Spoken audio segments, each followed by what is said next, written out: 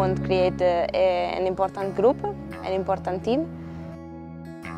We want to arrive on the top.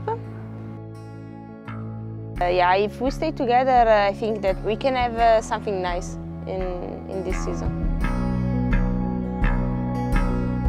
To be honest, we just have to think about pedaling here, so we are really well supported. So we just have to be relaxed and enjoy each other and of course show our power in the races. We are strong individuals as well, but that we can be stronger together. And for the group we're working with now, that's a very important point, and we are really looking forward to show that.